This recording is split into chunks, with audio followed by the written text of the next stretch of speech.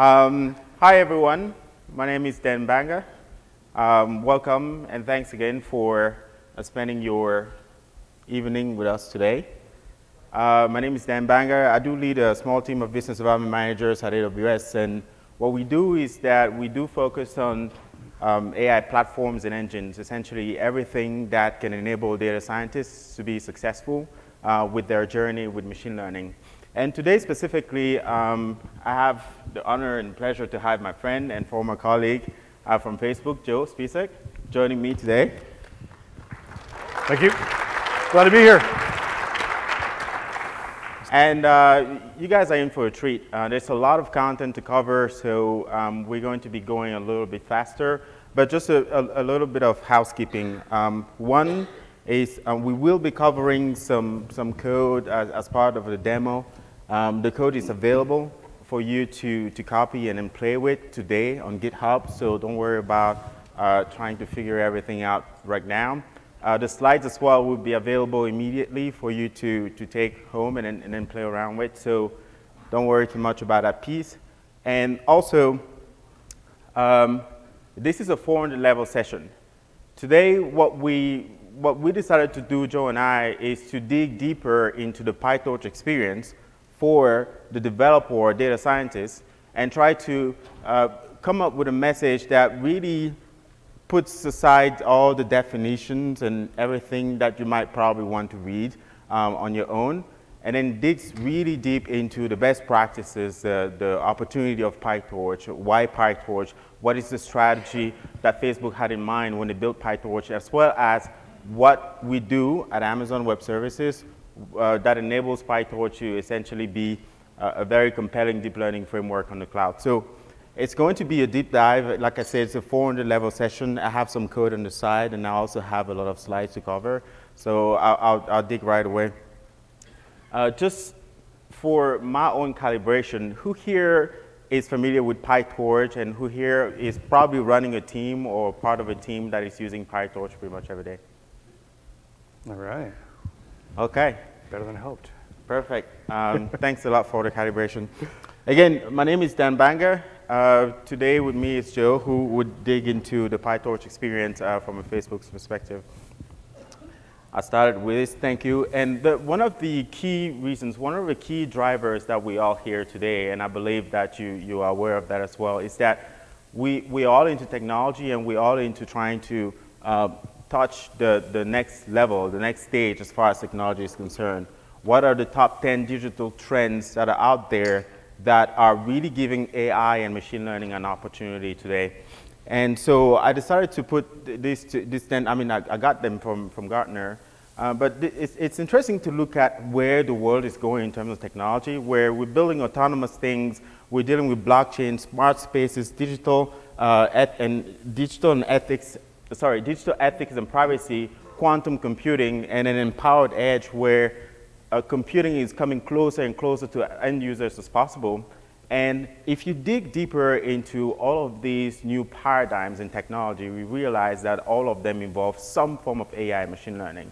I know that AI is very visible nowadays with all the examples that you get from a marketing standpoint, but it's also this optimization game that is a very back-end related artificial intelligence practice that we don't get to talk about a lot, but that actually exists, right? So what we see at Amazon Web Services for the past couple of years, working with tens of thousands of active developers, building machine learning models, adopting different frameworks of machine learning on the cloud, is that there's a 250% growth year over year that we're capturing simply because of the opportunity to leverage cloud infrastructures and leverage cloud scale and leverage cloud paradigms and leverage platforms like SageMaker to accelerate the process through which developers and data scientists deploy and then build and then train machine learning models.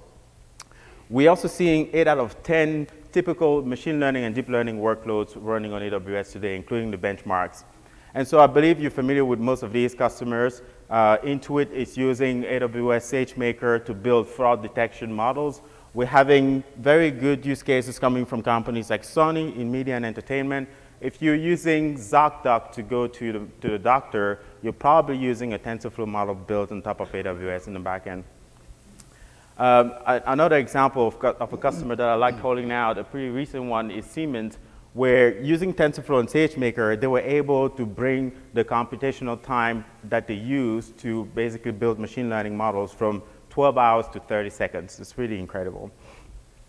And in sports analytics as well, we're seeing a lot of movement from folks like the NFL, or from folks like Formula One, handling terabytes and terabytes of data, piping that over to the cloud, and then using that to provide a different experience that the folks that are watching the games or the folks that are watching the races are having, simply because of the opportunity of deep learning or AI and the combination of that and then streaming analytics. So our approach at AWS is very simple. Well, first of all, we're customer focused. 90 to 95% of our roadmap is driven by our customers. And then secondly, we're very aggressive at the pace at which we do innovate, right? So we aggressively listen to our customers, and then we go deeper and deeper in terms of breadth and depth to make sure that we talk to, or everything that we build is speaking directly to our customers' demand. And of course, with that, what we've observed is that customers are coming to us and asking us to provide PyTorch, for example, as a deep learning framework. It doesn't matter whether Amazon created that or not. In the case of PyTorch, for example, we've worked with Facebook to make sure that PyTorch is optimized for the cloud and running on AWS. And of course, we secure that, and we inject research and development in everything that we build. If you look at the world of AI today, typically you have developers partnering with data scientists in order to build real-time applications, where you get a developer or a DevOps person that is getting essentially the bill of quantities or the requirements that a data scientist has in order to put the real product in production. And what I want to challenge you to think about, or what I want to get all of us to think about today, is the whole concept that I package into AI-driven development. And by AI-driven development, I mean a combination of bringing AI development tools together with algorithms and end-to-end machine learning platforms and overall machine learning models and templates combined all together in some form of workflow or process that is captured by a single platform. And that's the opportunity that we have today.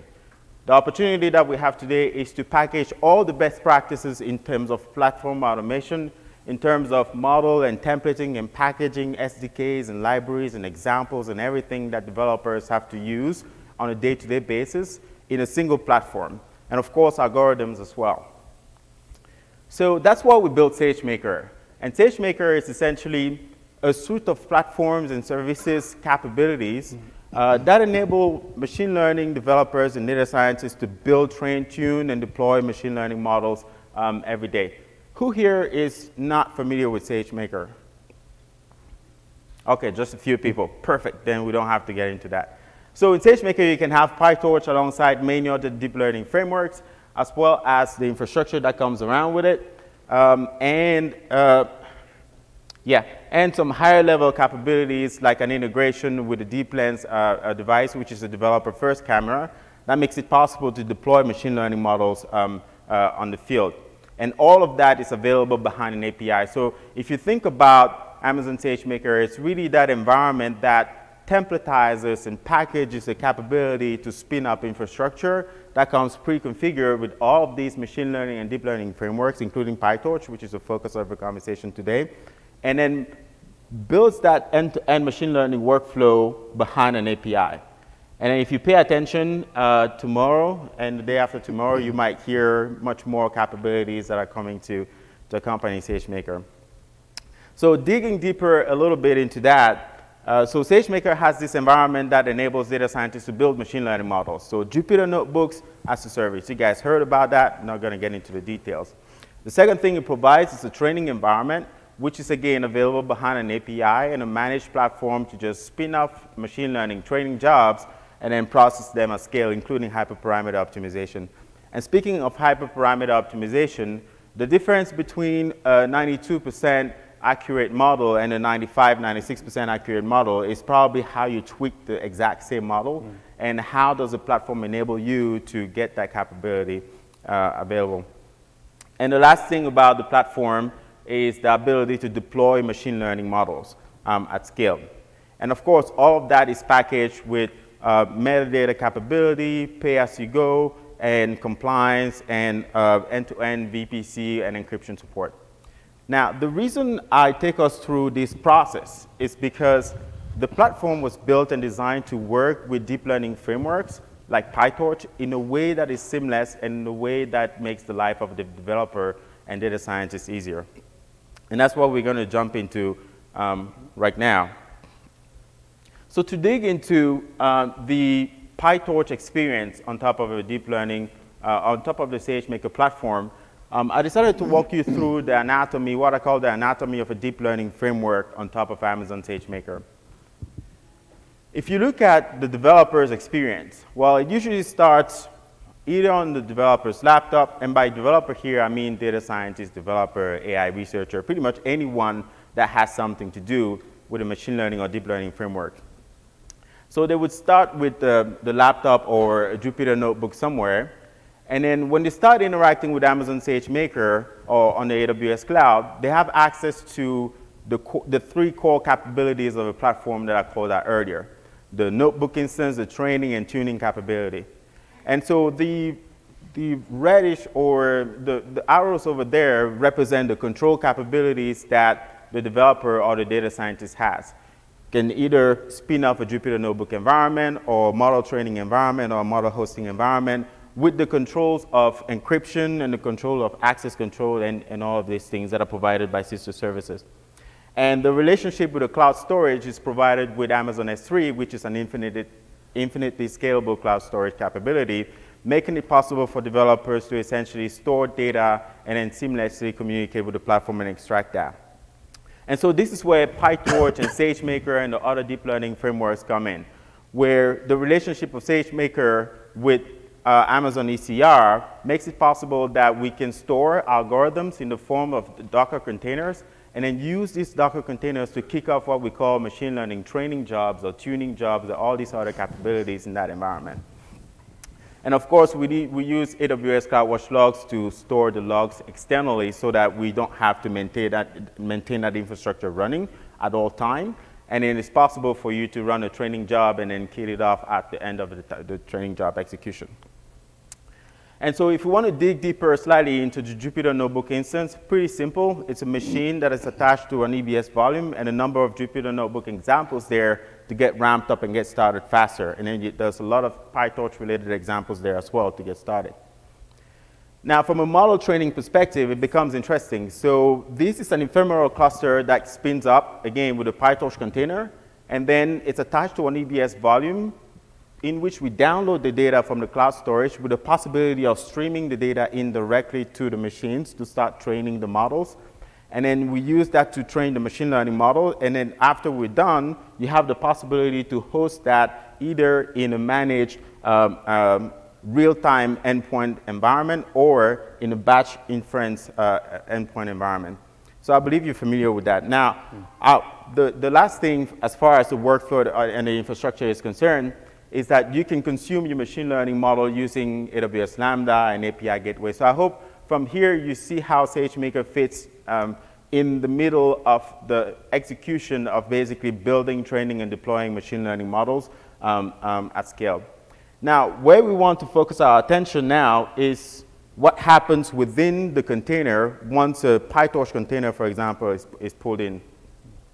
So the first thing to note within that environment is a data agent that exists in SageMaker. Basically, the data agent's role is to communicate with the cloud storage and then go fetch the data from there on behalf of the customer. So what happens is that when a training job comes on, the data is handed over to the Docker containers by the data agent.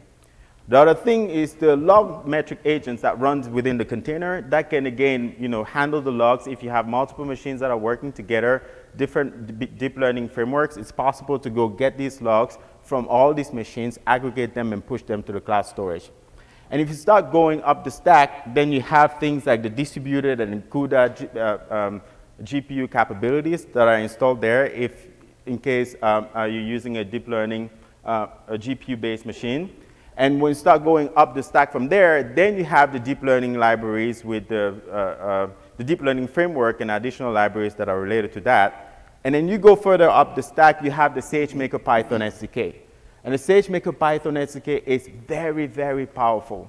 It's actually the core of the best experience a deep learning practitioner can have on Amazon SageMaker today. It makes a lot of things easier, things like spinning up their environment, configuring that, handling hyperparameters and all these things. I'll get into some of the details. And then at the very top of the stack, you get the algorithm. The algorithm is now what you would write as a script. For example, if you would want to create a deep learning distributed job with PyTorch, you wouldn't have to write the GPU code. You wouldn't have to write the data handling capabilities. The data is handed over to you by the data agent. You wouldn't have to worry about where to find the different log files because the logs are handled by the log agent, and so on and so forth. Now, if you use the SageMaker SDK and you do import SageMaker, you get direct access to a decent number of capabilities that we are going to jump into right now. Oh, something that I have actually done. So I figured, before I continue, I figured I could share my screen and then get the job started. Let me mirror the screen.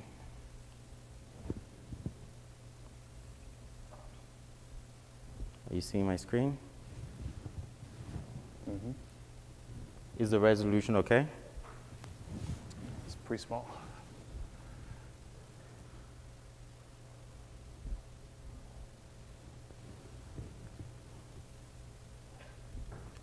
Is it big enough?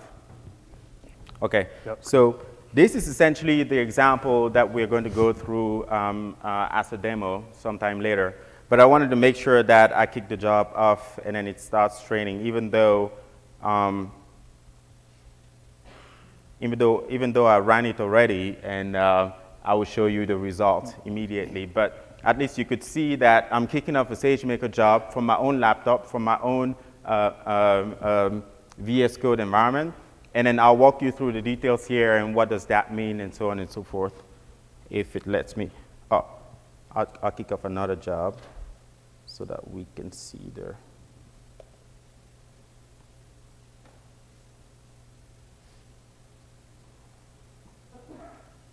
Okay, perfect. Now back to the slides. Okay, so once you start digging into the SageMaker Python SDK, things look like this. We're familiar with the stack already. The anatomy of a typical piece of code, you leveraging the SageMaker Python SDK makes it so easy to get the job started. And I'm going to walk you through what you need to do, what does that mean, and so on and so forth. So, of course, it starts by importing SageMaker, which is a Python SDK that gives you access to the PyTorch container.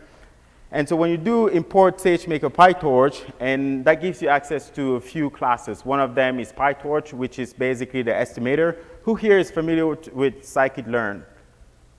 Okay, perfect, a good deal of people. So you can think of the SageMaker estimator as a weak analogy of scikit-learn, where you can essentially have an environment, and leveraging that environment, you have a context, and then through that context, if you do a .fit or fit deploy, you have the capability of training a machine learning model given that context. So the experience is almost similar. When you do import the SageMaker PyTorch estimator, it gives you the capability of specifying your main script, for example, the script that you want to use for training your machine learning model. And alongside other parameters, things like the training instance type, the one that you want to use, the training instance count, and the framework version. In this case, I specified PyTorch 1.0, the development branch right now. The Facebook is pushing to get to a release candidate. And then you also have to specify the hyperparameters. Now, if you look at this carefully, you haven't specified the way that the data was going to be distributed to the different machines. You haven't specified the way that the logs were going to get handled. You haven't specified all of these distributed PyTorch mechanisms. And then those are the kind of things that the platform handles in the back end. You haven't specified how much data you want to send to one machine or the other. Sharding is handled automatically. whether you want to fully replicate the data or you want to send part of the data to a machine or the other. So there are some of these backend capabilities that are handled by the platform, but it understands PyTorch well enough to know that if you want to do distributed training with PyTorch, then you have access to different backend capabilities as far as distributed training is concerned, and it provides that to you. Now, once you have an estimator object, the next thing you need to do is to say, hey, given my estimator, I want you to fit that on this data set. Now, note here that the data set comes with in the dictionary, with two types of parameters. One is the training parameter, which is analogous to the training data set, and it's pointing to Amazon S3. And the other one is the test, what we call channel, that is still pointing to Amazon S3. So once you do this, what the platform does is, okay, you want to use PyTorch, you've given me this estimator, I know what your main function is, and I know where your data is. So with your permission, I'm going to go download that entire data set, bring it down to the platform in a specific magic folder that I'm going to make accessible to your deep learning framework, and then your deep learning framework can pick that up and leverage the distribution capabilities in the backend that I provide. And then so once the model is trained, the environment also knows where to go pick up the model and then send it back to the cloud storage, and where to go pick up the logs and then send it back to the cloud logs capabilities. And so the next thing that is left for you to do is to essentially deploy the model in the production environment. So with DEPLOY, 6 letters specifically, you can instruct and summon SageMaker and say, hey, bring me a machine of this type, MLC4 extra large, for example, and then I want 3 of these machines, and then within these 3 machines, I want you to host the REST API and then host my model there for me.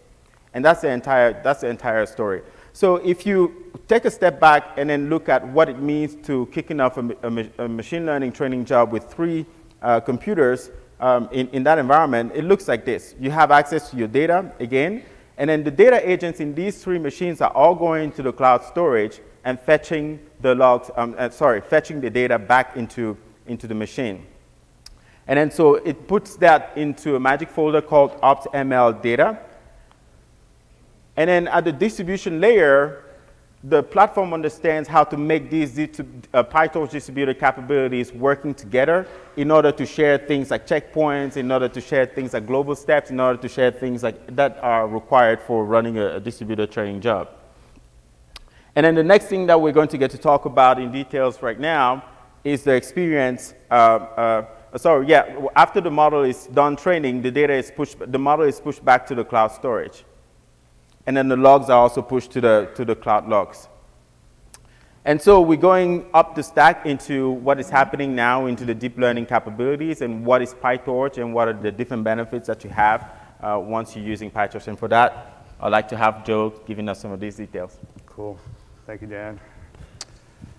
OK, so I'm not Jeff Smith, but Jeff Smith is my colleague. If you ever want to see a repeat of this talk, he's going to come on Friday and I think give it at about 10 a.m. But I am Joe Spizek, product manager for Facebook AI platform. So that includes PyTorch, as well as another project called Onyx, and then our kind of broader open source strategy with respect to AI.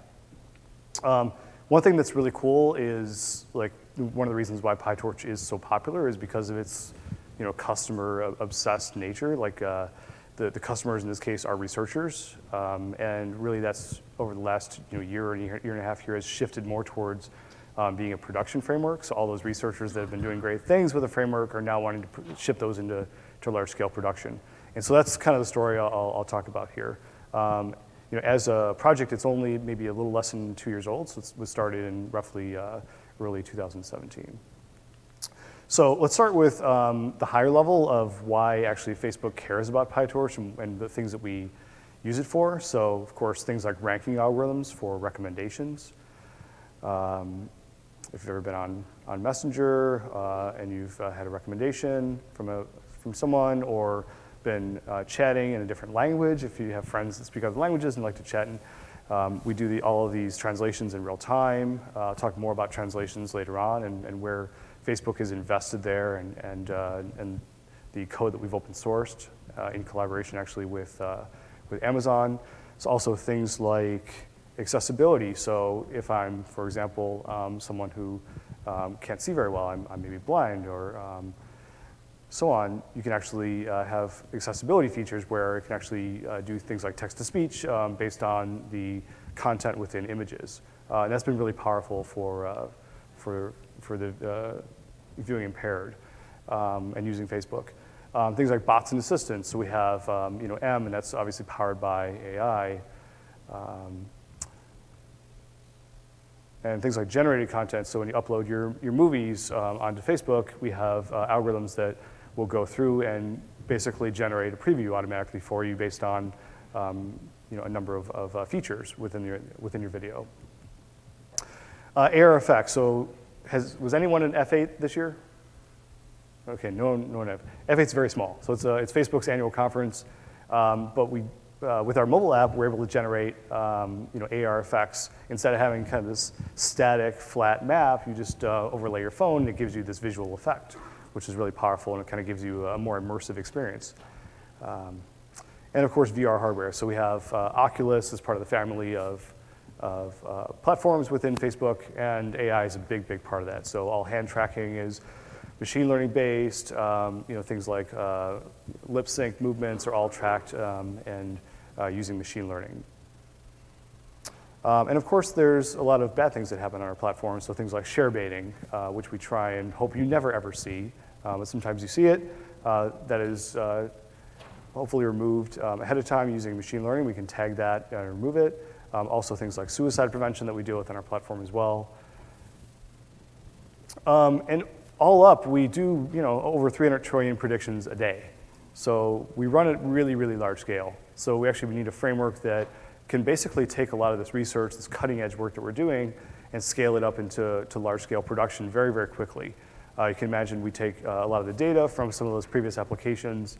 We want to train that on algorithms and then get that deployed very quickly, because that type of adversarial problem, say like share baiting, the data has a time value. So we want to deploy that very quickly.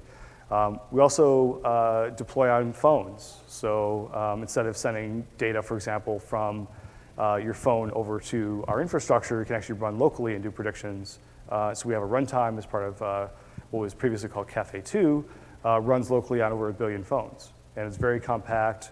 So things like the AI camera, things like style transfer, augmented reality effects, all of that is actually using deep learning and running actually locally on your phone.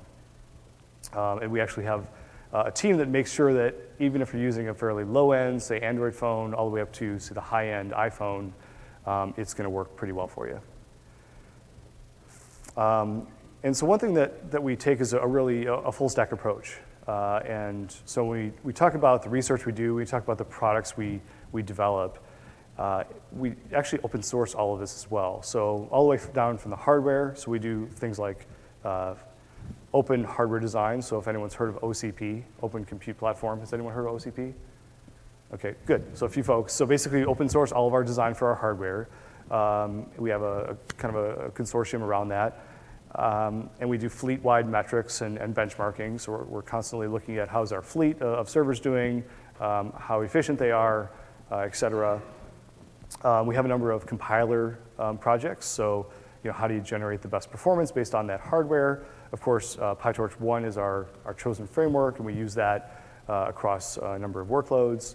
And then libraries, so on top of PyTorch. So there's a number of different libraries, like the one I'll talk about here in a second around translation, that are built on top of PyTorch. So things like Detectron, which is probably the cutting edge, most cutting edge computer vision suite of algorithms that's out there. It's open source. The models are available.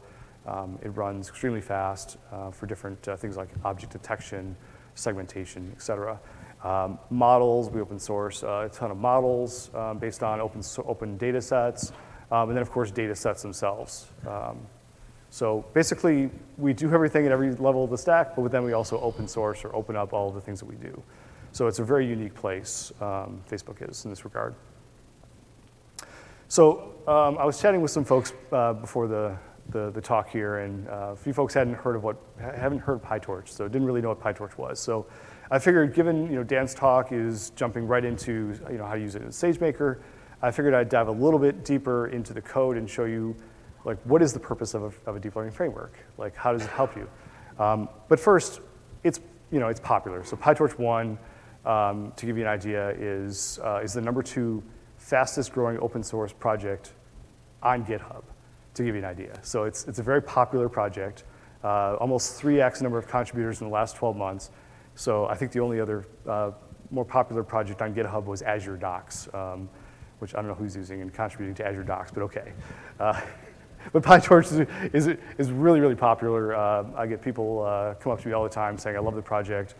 Thank you, this is amazing. And so I pass that on, of course, to the dev team.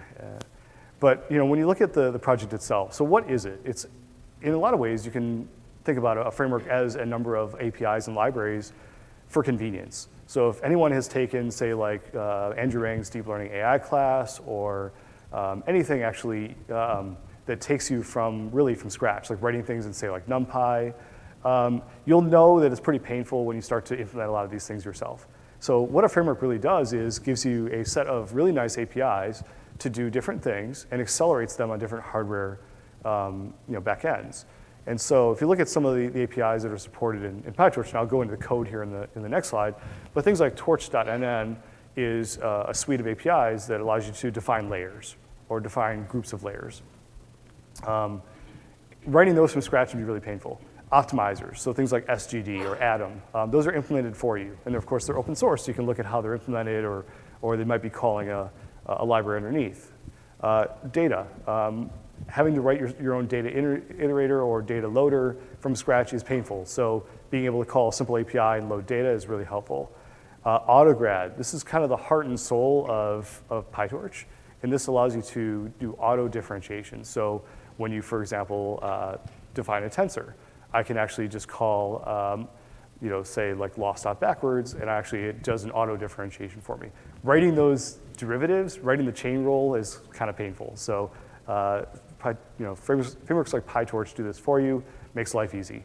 Torch.vision or Torch Vision gives you nice, easily accessible models and data. And then, of course, something that's really new to the framework is what we're calling JIT, or just-in-time, or really a ahead-of-time compiler. And this is something I'll talk about later on, but really this is the core of how you take your code from, say, a research exploration mode and refactor it so that you can then take it to large-scale production.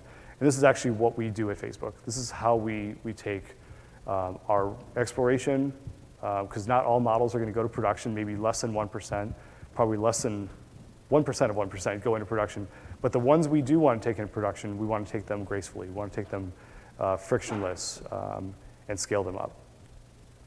So hopefully you can read this code, but this is your canonical MNIST example, but it really kind of hits home how easy things get with things like the libraries themselves. So for example, NN modules. So I'm defining a very simple network here. Basically 2 fully connected layers. And you call that torch.nn.linear, and I can define the parameters around those layers. Very simple. For me to have to do that manually would be a lot of work. I can also call things like nonlinear functions. So when you get into the forward function, when I want to actually take a forward propagation of that defined network, rectified linear units are kind of the state of the art. Some variant of rectified linear units are pretty much what are used today. Dropout, that's all implemented for you. Sigmoid, these are all functions that basically if you call torch dot, you're going to get that. It's implemented. It might actually be calling something like cuDNN or MKL underneath, but it's very simple. The other cool thing about PyTorch is something we announced about a month or so ago. We announced a C++ front end. And you can really, it's actually kind of hard to tell the difference between the Python and C++. So if you look at it, they're very, very similar. There's a few more colons, obviously, in the C++, but otherwise, besides the include statement, really there's not a lot of difference. This has actually empowered a lot of folks inside Facebook, as well as a lot of high-performance researchers that wanted to squeeze that extra bit of performance out of their framework. So for example, our StarCraft team that competes in competitions with their bots, their application is largely C++. For them, writing this code fits right into their bigger application, very straightforward. And then when you start to get into the training, it's very easy. So In this case, I'm loading data, so I have this nice utility called data loader. In this case, I'm going to bring in a computer vision, a data set for computer vision for MNIST, so I can just basically call the torch.datasets, torchvision.datasets API. I can specify my optimizer, in this case, stochastic gradient descent, very simple. And then from here, I can basically set the number of epochs and train my model. So things like actually doing backpropagation is as simple as calling loss.backwards, and it actually goes and does a backprop for me. And then at the end there, I'm just doing a checkpoint based on modulo if there's a remainder or not. And you can see the analogous C++ code. So it's actually very, very simple. If you had to implement all of this yourself in something else, it would be quite painful. So that's really what a framework brings for you. So let's talk about the problem of research to production, because this is the problem that's near and dear to me. It's something that it's actually how I'm judged at Facebook, how fast we can get research into production and how in a production scale and solve some of these problems. So if you remember, there's this project called Onyx. Has everyone heard of Onyx? So Onyx, okay, a few folks. So Onyx is Open Neural Network Exchange. So this was something we developed actually in partnership with Amazon a little over a year ago. And it's a project that's still going. It's still got a lot of momentum. And we actually use it in large scale today at Facebook for a number of applications, translation being one of them. We had another framework called Cafe2, which is embedded really deeply into our infrastructure. It runs most of our applications today at a pretty large scale. And really, Onyx was the bridge to try and get PyTorch models, which were largely research-based, into Cafe2 for large-scale inference. And so, Onyx was nice, and it really helped us, but we actually wanted to move faster. And that's why we actually started doing this work around PyTorch 1. So, how do we prototype, avoid the transfer, but then deploy all in the same framework? That basically became what we call PyTorch. And that's really what PyTorch 1 is. And so to sum up what PyTorch 1 is in one sentence, it's for us a seamless path from AI research to production. So all the teams across Facebook, and now we're starting to see external teams, different research groups in different companies, they're starting to look at PyTorch as a production framework, not just something that they can explore and hack on. This is a real framework that is going to scale as well as any, but give you that flexibility. So I'll dive a little bit more into what production actually means. So when we say transitioning from research to production, it means in the same environment. So that's the seamless part. So I'm not having to export a model, import a model, change environments. It's all the same code base. And that means things are fully loaded. So there's basically, we expose things like just torch.distributed for distributed training, things like mobile, which we're working on for the future here. All these APIs, basically anything performance and related and scaling is exposed to the user on the front end through Python. Opt-in, so flexibility is basically maintained, and you only need to basically opt in into different things when you need them. In other words, you pay only for what you really want to use. So I can have all the flexibility of Python, but when I start to transition into a production mode, I start to trade off that flexibility because I want to be able to scale that model in, say, some type of C++ serving environment like SageMaker.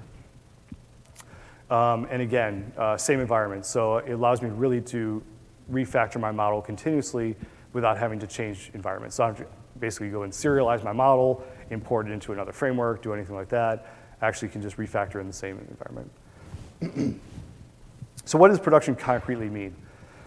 So for us at Facebook, it actually means hardware efficiency. So I'm judged on things like how well we're utilizing our infrastructure. So whether it's CPUs, GPUs, or custom accelerators, that either we're building ourselves or through other vendors. Scalability, so power is expensive, so we need to utilize our GPUs and our infrastructure as much as possible. So distributed training efficiency becomes really important, and I'll talk about that with respect to translation in a minute. And then cross-platform. So how do I serve models in an environment where there's no Python interpreter? That's a challenge. And mobile is a great environment for that. So mobile devices, in our infrastructure, serving Python is pretty much a no-no unless we make an exception for it, and it's a time-to-market type of situation. So we have this thing called torch.jit that I talked about a little bit earlier. So things like experimenting. So you kind of have your full flexibility of PyTorch. So think Pythonic, think NumPy, but with GPUs and high performance, tensor ops. I can then take basically parts of my graph. I can extract parts that I care about. So things like if I'm going to serve the model, I can extract a part of that graph and go and serve that. And I can identify that using torch.jit. And then, of course, how do I optimize and deploy? So Dan talked about deploying at scale with SageMaker. How do I take those whole program optimizations and deploy without Python in the environment? So one thing that, when you look at frameworks, historically you've had these eager and static frameworks.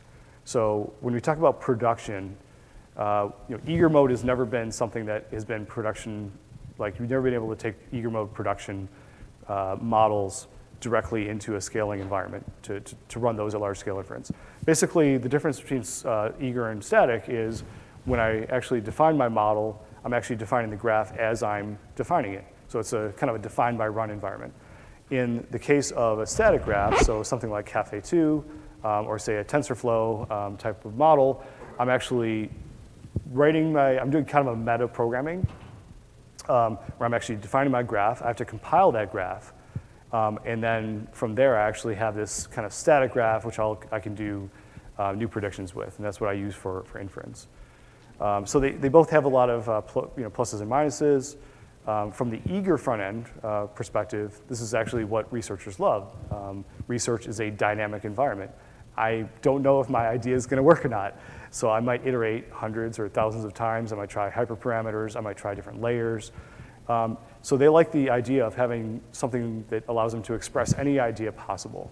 It gets them really innovating, thinking about different ideas, thinking about different approaches. But it's hard to optimize and hard to deploy. So that's been always the knock on eager. It's always fun to debug Python, but getting that into large-scale production, typically not going to happen. From a static graph, the exact opposite is true. So it is easy to optimize. I can take a graph, it's static graph. I can optimize that very, very easily. I can deploy it. But man, once that static graph is compiled, having to rewrite that and recompile that every single time and debug it. I can't use print statements, for example, or Python debugger. It becomes very, very hard as a researcher looking to iterate fast and do real-time research. So that's something that we've thought a lot about and something that we've brought with PyTorch and some of the things we're doing with this new PyTorch 1 platform. So again, PyTorch is your models part of Python program with autograds for generating derivatives. It's simple, it's debuggable, so print statements, yay, I can use those. It's hackable, so I can plug in with other Python libraries, so anyone who loves Python should love PyTorch. But of course, it needs Python to run, and it's difficult to optimize and parallelize. But we've added this thing called script mode. And so when you start to think about, okay, this is a model that is functioning and meeting the requirements of something I want to actually take into production. This is when I start to look at how do I take that, how do I script that model, or how do I trace that model and get that into something that can be deployable into a production environment.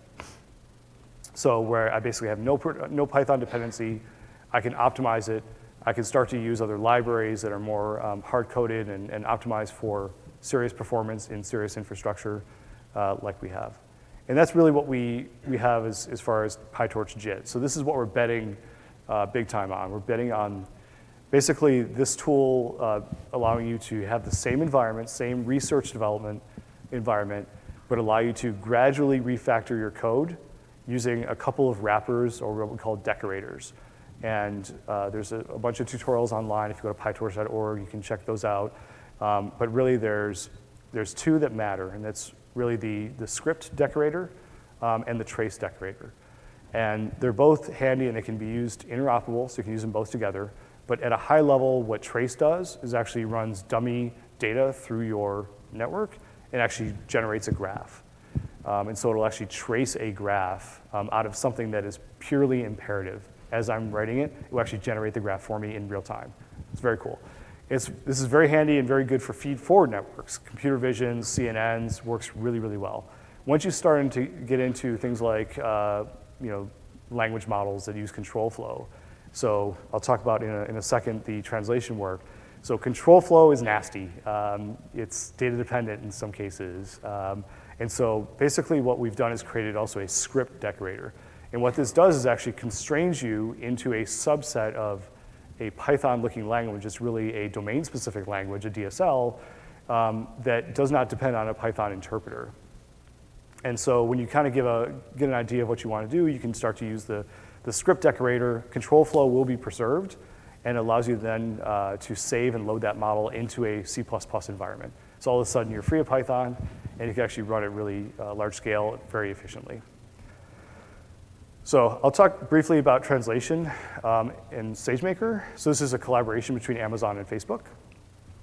So very briefly, translation at Facebook has a history. We started out using Bing Translate way back in the day in 2013. We started bringing all that in-house in 2015 and started using neural machine translation in 2016. And from then on, it's been basically all NMT. And it's been very good. So our progress has been good. I think we're now at almost 6 billion translations a day. It's a slow graphic. And it's used, it's used in things like social recommendations, engagement bait, suicide prevention, and a lot of other applications. And you can see, kind of it in action here. So this is Juan, one of the research scientists in our translation team, and his kids, talking about the fact that they love chocolate ice cream. And that's translated in real time. And one of the things we talked about previously was performance and distributed training. I think one of the gentlemen over here asked me about that. So as part of PyTorch 1, we support distributed training. And then, of course, working with Amazon, we've enabled that through SageMaker. But we actually brought this down on really large data sets that we have internally down to 32 minutes. So we can train these really large data sets with FAIRSeq, which is a sequence-to-sequence translation library that we've open sourced and that has been optimized for SageMaker. And so doing large-scale training on, say, 128 GPUs, and that can be on a P3 instance, for example, takes us, for example, 32 minutes. So if new data comes in, we can train very, very quickly. Someone can go and get a coffee and come back and they have production models trained. So now I'm going to hand it back over to Dan to talk about the CycleGAN work on SageMaker using PyTorch. And one quick note here. So the FAIRSeq work is actually in this bit.ly here. So I think this is actually Dan's GitHub account for now, but it'll be in the examples folder in SageMaker soon. But this is, again, jointly optimized work. This is actually what we use in production today at Facebook. These models, these architectures, and this is optimized in SageMaker. So grab those, check them out. We do 6 billion translations a day with it. It's pretty awesome, very high performance. So we'll jump into the DC-GAN next. Here you go. Okay, thank you so much, Joe. So just for a quick recap, so Joe spoke about the details of PyTorch and how it really drives the momentum from research to production for different data scientists and developers. I mean, I got hooked on PyTorch a year and a half ago when working with a customer. And I walked in, I was talking about different deep learning frameworks because, again, at AWS we support all of them. And the customer actually convinced me to get to play around with PyTorch and see how easy it makes things. And what I thought I would do is to walk you through a practical example. We don't have all the time we need to go through what exactly is a generative adversarial network, but I found it to be cool enough to show you exactly how to put the things that Joe mentioned in practice. And again, the code is available on GitHub, so you can pick it up today and play around with it. So when I started learning PyTorch, again, about a year and a half ago, it was really easy for me to pick that up and then follow through the execution, as opposed to the way deep learning looked like before, where you have to build a computational graph and optimize that graph. And eventually that graph runs in a very optimal manner, but if you have a problem, it's really hard to debug it, right? So with PyTorch, it's really easy to just walk through exactly what you're trying to build and then follow the execution step by step so that you can troubleshoot that through time.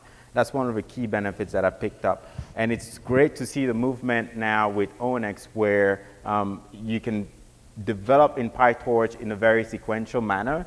And then after you're done developing, you can convert your model in a very optimized binary that you can run here or there. So just to look at, so this is, who here is familiar with generative adversarial networks and GANs? Okay, so the idea here is to train two networks, neural networks that work together. And then one is designed to basically discriminate between real faces and fake faces in the case of this example. And the discriminator in this case is trained towards to understand whenever it sees a new picture, whether that picture is a real picture or not. And the generator is designed to generate net new pictures from basically nonsense data, aka noise. And it's trained against the goal of being able to fool the discriminator into making sure the discriminator is not able to tell whether a picture was fake or not. And so the equilibrium state that you get here is where you have the generator getting better and better at generating fake features, pictures in this case that look real, and the discriminator basically landing at a coin flip of 50-50 whether it thinks the picture is real or not. And then if you want to extrapolate that use case into many other scenarios like fraud detection or anomaly detection or privacy and different other use cases like that, generative adversarial networks seem to be very, very practical in those domains. So this is the structure of my code. I'm executing things on SageMaker, but at the same time, I'm using my own laptop to develop things. And thanks to the SageMaker SDK, I can actually have that relationship where I leverage the hardware from SageMaker as far, yet using my own laptop for development. So here, the normal, this is the, okay, let me start with the neural network. And then there's a lot to cover, so I would advise you to just go read the code on GitHub.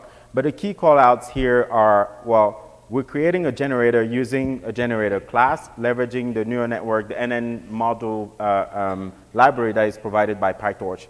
And the anatomy of an NN module is very simple. In the init method of the class, basically what you have to do is to construct your neural network. If you've ever seen a neural network before, it's essentially a set of linear combination that you potentially do some convolutions on in case you want to do image analysis or do other types of transformations on, and then you put that in sequences, and then you decide whether you want to keep the gradients from these different calculations or the different parameters associated with these calculations or not. And then if you keep these gradients, then the backward propagation process is basically designed to compute the rate of change of the loss function with regards to the rate of change of these weights. So that's the whole architecture, mental model of building a deep learning model. So in the init class, what you have to do is to describe your neural network. In the case of a generator, that's what we do here. And this small part is basically initialization of the weights or the parameters of that generator. And the other important thing that I want to call out here is this forward function. So every time you see a PyTorch code where a neural network is being constructed, you always see the module created and the forward pass. You never see the backward function unless the problem becomes very, very complex, because PyTorch essentially makes the backward propagation, the calculation of the gradients, and then the tracking of all of these rates of changes automatic for you. That's the essence of AutoGrad. So when you construct a neural network with PyTorch, you always have the design of the neural network and then the forward function, which basically passes the data through the neural network. So we're doing that here for the generator, and then we're doing the same thing for the discriminator. And essentially what the generator does is that it takes any random vector of noise and then does transpose convolutions to it in order to come up with the structure of an image. and then it's trained against making that image look as real as possible. And the discriminator does the opposite. It takes an image looking something, and then it does convolutions, some type of object detection stuff on that, and then it has a sigmoid activation logistic activation function at the end, basically computing the probability of that image, the binary probability of that image being real or fake. So that's really what it looks like. In this single piece of code in my neural net file, I've described the generator and then the discriminator, and then I can make them both work together. Now, the next thing that is important as far as, because in this example, we're using a PyTorch to build and train the neural network, but we're also using a TensorBoard in order to visualize different things like the loss function, like some images, and like everything else that is related. Now, I've had someone asking me a couple of days ago, if I use SageMaker and then I want to add additional libraries like OpenAI Gym if I'm into reinforcement learning or anything else, what can I do on SageMaker? Well, the good news is if you add in these requirements.txt file within your source directory of your code and you deploy that to SageMaker, it's designed to pick that up and then understands that you need these extra libraries and then go and install them automatically for you. So that's basically what I've done here. And again, no time to cover everything, but I wanted to make sure I hit this point. Your requirements.txt file is important. Put that in there, SageMaker would find it, and then it's going to install everything that is in that requirements.txt file. And that's what I've done here to have TensorBoard capabilities. Now, the next thing is my main function, the function that is actually going to leverage that neural network description and then do the iteration and do the training and do the logging of the variables and everything else to TensorBoard. So in this main function, again, I call the PyTorch library, which are very easy to remember. Joe described them just now, where you have Torch. Torch distributed gives you distributed capabilities. Torch NN is what gives you the module, and then parallel and optimization are basically capabilities for building distributed networks, and optimization is for the loss function and then the backward propagation. And then you have some utilities functions as well for handling the data and handling some computer vision use cases. So the API is actually not complex, and again, it's very easy to track and follow. So the next thing that I've done here is that from my neural net file, I import my generator and my discriminator. I have some utility functions here to do different things like loading the data, and I have some loggers that are available. And then from TensorBoard X, which is a library to basically log PyTorch, different type of data points onto TensorBoard, I do import a class called summary writer. And it's a summary writer that gives me access to these writer object to which I point to what I call a TensorBoard log directory. Now, this log directory is essentially an environment variable that SageMaker provides, and the environment variable is called output data directory. So again, I'm building my own neural network and my own algorithm, but I'm aware that SageMaker would provide that output data directory for me so that if I put something there, SageMaker is going to pick that up at the end of a training job and put that over to Amazon S3. That's the relationship between PyTorch, SageMaker, and me as a developer. Again, AI-driven development. Now, I start my summary writer, and these are basically some small helper libraries to load the models. I load my generators. The next important thing here is my training function. So in my training function, I lay down the steps here so that you could read through because we don't have the time to cover everything. But in the training function here, I essentially go through some of the details about my environment. I try to find out if I have GPUs available, and if I have GPUs available, I just say, hey, I want to do distributed training. And then SageMaker also would provide me with environment variables that would tell me the number of hosts that are involved in this training exercise. And as soon as I have that, I know that I can do distributed training on these different machines. So the rest of the code is really about loading the generator, loading the discriminator, the optimizer, and everything, and then adding some mechanisms to logging the data over to TensorBoard. There's a lot going on there, but it's very easy to read, hopefully. and I try to comment everything so that you can track that through execution. The idea there is all these extra classes and extra library like the average meter and other stuff is a mechanism to be capturing data as you're training your model and then pushing that over to TensorBoard as the model training is started. And SageMaker knows how to grab that, put that over for you on Amazon S3.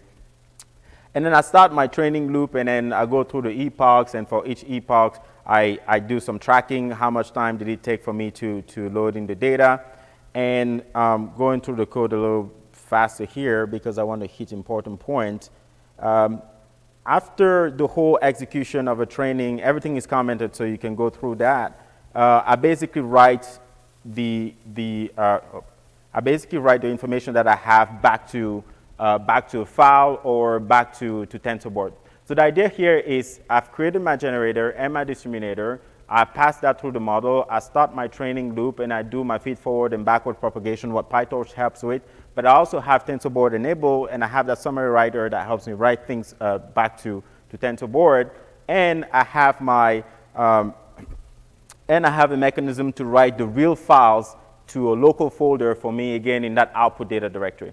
And because this is about generating images, I also want to see these files at the end of the execution. SageMaker is very useful in that sense because it will capture all of that data that are saved to that output data directory and then push that back to the cloud storage at the end of the execution. So 2 more minutes, guys. We're almost done. So what the experience looks like at the end of the day is I can go back to my Jupyter notebook now and then start the process of playing around with the data a little bit, doing some data exploration. That's what I was doing here. I got into the data and then looked at some of those faces that I wanted to play with just to make sure that I had the right data set. But this is where the training really begins. So if you remember the anatomy of the training job kickstart with SageMaker, I still use the same PyTorch estimator. I use the main function that we just walked through. I point it to the source directory, which has the requirements of text file. And then I point it to the framework version of PyTorch that I want, and SageMaker knows to go give me PyTorch 1.0 in case that's what I pointed to. And I say I want 2 instances, and I want the P3 instance, which is a CPU-based Volta instance. And I say, OK, then I want to go through for 30 epochs, and I could have added extra hyperparameters here, and the framework would know how to kick that off. Now, this is the interesting part. Based on the estimator, if I say fit it to the inputs, and the inputs here are basically pointing to the data set on my S3 bucket, what SageMaker would do is that it would kick off the job, and the green color and the red color logs here are basically the logs that are coming from different nodes that are involved in the computation. So I could have decided to kick off the job and not wait for the logs. That's what that wait variable that you saw earlier is about. But if I wait for the logs, what SageMaker is going to do is that it's going to go back to all these machines that are contributing, fetch the logs, and bring them back to me on my client, wherever my client is. And then I see different colored logs that I can track for different execution. Now, the few things I wanted to show you here are the things like SageMaker installing these libraries that are in the requirement of text file for me. That's basically what is happening here. The logs are long, but I'll catch that, and we will be done. Yeah. So at the point SageMaker starts, it says, OK, you want these libraries. I'm going to go fetch them for you. I had image IO, for example, in my requirements of text file. So it went and then searched that. As long as it's pip installable, it can download and install that for me, and so on and so forth, all the way up until it has all the required libraries that you need to basically start the training job. And then whatever you print out of your, whatever you print to standard out, like print whatever, SageMaker is going to pick that up and then push that out to the logs as well for you. And so this is basically the training experience. So in this case, I've been using 2 GPUs on the cloud, GPU machines on the cloud to train my workload. The other interesting thing is that at the end of the execution, SageMaker will give me all these logs that are metrics from the GPU, CPU utilization, and everything that I need to visualize the execution so far. So that's what you get from the CloudWatch logs. And I can also get the logs actually that came out that I was looking at in the case I was waiting for the logs, or I can have that stored somewhere on the cloud, on AWS CloudWatch logs, and never look at it if I'm not interested. But this is what you guys were all looking for. So at the end of the execution of a job, in the specific example that I showed you, I've been generating pictures at the end of every epoch just to be able to see what is the output of my fake, what is the output of my real, and then if there's anything there that is interesting. So all of these outputs SageMaker put in the output folder that I can now come in and look at and say, okay, this is really for each epoch what a fake image looks like, right? So this is really cool in a case you want to do the kind of deep learning that really requires you to do some analysis at the end. The relationship between SageMaker, PyTorch, and TensorBoard give you that capability. So there I was looking at some of the images, but the other cool thing that is possible to do here is to basically look at the logs. For example, you can create a GIF or GIF, depending on how you want to pronounce that. You can create a GIF to start visualizing your execution and your logs afterwards. And all of these things that you can create within the container in your main script, SageMaker can pick that up and then save that for you afterwards. So here I can see how my generator is getting better and better at basically creating fake images. That means its own loss function is going down. And my discriminator is still very good because it knows what is a good and what is a bad image. But over time, you will see that the generator's loss or error is going down and discriminator error is going up, and they're going to meet each other somewhere around 50%, or around a point of stability. So that was for the loss, and then you could also visualize some of the epochs, and what the images are looking like through time. Now, the last thing is the TensorBoard experience. So because I've created all of these logs and then I stored them using, again, TensorBoard X and PyTorch, I can now kick off a TensorBoard environment where I can visualize all of these things. And TensorBoard is powerful in the sense that you can save scalars, which are real values, and really anything that you have on your mind. So in this case, I tried to track the average batch time, the time it takes for me to just like run through a single batch, or the time it takes for me to load data, whatever you have in mind. You can put that on top of there, and that's why I had these average meters. And then TensorBoard is going to present those for you. So if you go be creative about the type of error you want to log, but the example that I have there can show you a few different types of things to log. And then so I can plot the average loss for the generator, and then some of the values that came out of the discriminators through time. And I could also plot the batch time, and then plot the data time, the time it took to load the data, and so on and so forth. So all of these things are stored, and again, SageMaker picks that up and then sends the log back to you so that you can visualize with TensorBoard. The last thing is also the ability to visualize the images themselves side by side, right? So using TensorBoard X, as you're going through training, it doesn't matter if you're using multiple machines. If you store these images, then SageMaker can pick that up and then send it to TensorBoard for you to visualize later on. So this really brings, again, the whole concept of AI-driven development together, where you can be writing code for building and training deep learning models, but at the same time, you are also spinning up infrastructure, tearing that down, and at the same time, you're building the metadata that you would need in order to explain and have a conversation about the deep learning model that you train with your team and with your management and things like that. So with that, I know we're a little bit over time, and thanks again for sticking around. We will be standing right out there if you have any question and if you want to follow up on any of these. The information for so this is a CTA where you can get the PyTorch environment and then the DCGAN example code that we have. It's on GitHub. Thank you so much.